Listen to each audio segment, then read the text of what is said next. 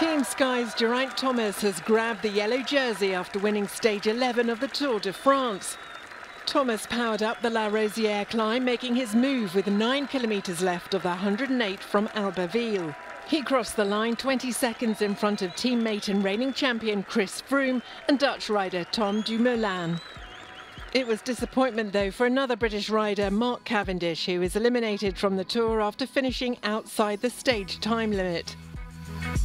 Thomas now has a 1 minute 25 second lead over second place Froome in the general standings.